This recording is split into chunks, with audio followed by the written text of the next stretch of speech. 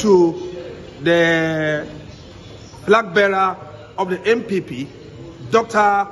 Mahmoud Bawumia, to speak on this matter.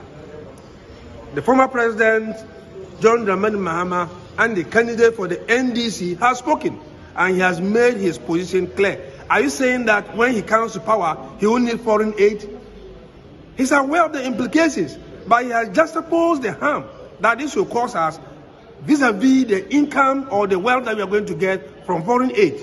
And that's how we have to look at it. That's the perspective in which we have to look at it. It's so shameful, and I'm a very sad person today.